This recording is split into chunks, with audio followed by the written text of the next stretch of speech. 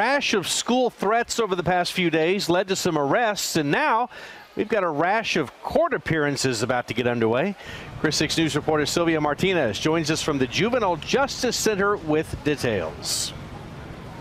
Mike, those hearings began just a few moments ago. Actually, inside the courtroom, the students lined up in front of the judge.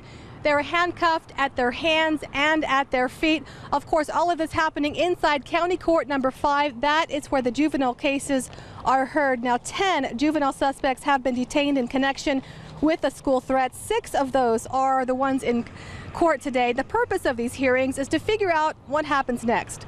Some juveniles may be ordered to undergo a mental health evaluation, while some may be able to remain in custody. They could spend 2 weeks to a month in a small cell, and others could be sent to an alternative school. So each case is different. Now, of course, the courtroom that I was in earlier is packed with anxious parents and family members, and I spoke to the judge earlier, and he said he was surprised to see so many kids being detained for these school threats. Sylvia Martinez, KRIS 6 News.